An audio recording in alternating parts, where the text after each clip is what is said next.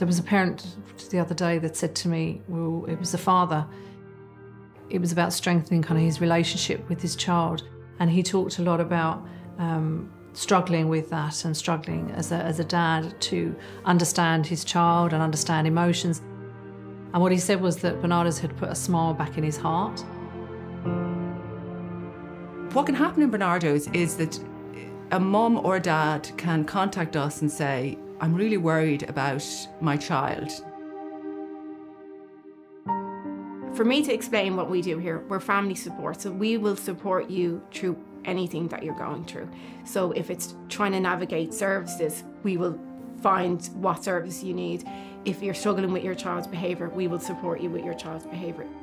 If your child needs emotional support, we will support that child. I wish, when I was a child, that Barnardos had been around to help, my family. My mum was left a widow with 5 children from 17 down to 5, and we could really have done with some support. To someone to say, what are you worried about and how can we help? And I know that I'm now part of an organisation that does that for families, and that matters, really matters to me.